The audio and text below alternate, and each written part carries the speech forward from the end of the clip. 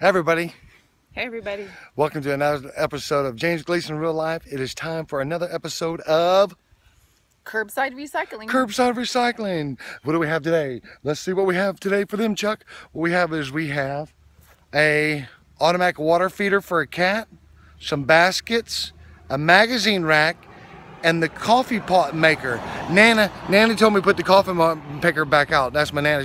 She watched the episode. She goes, put the coffee maker back out. So I put it back out because it works. It's almost like brand new. But this time it has a little note on it that says it works. Yeah, Swan put a note on it that says works. So we'll see. So I'm actually going to try to set up a hidden GoPro on a time lapse to see how this goes.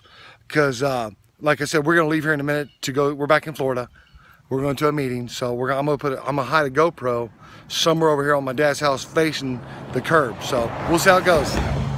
All right, we're back. We're gone for almost about an hour, and so when we got back, the magazine rack and the baskets are gone. But I also hit a GoPro.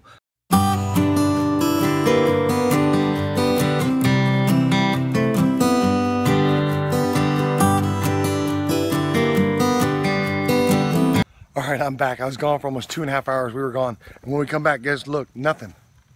Everything's gone. Finally, jackpot, bingo, curbside recycling. All 4 items are gone. Yeah.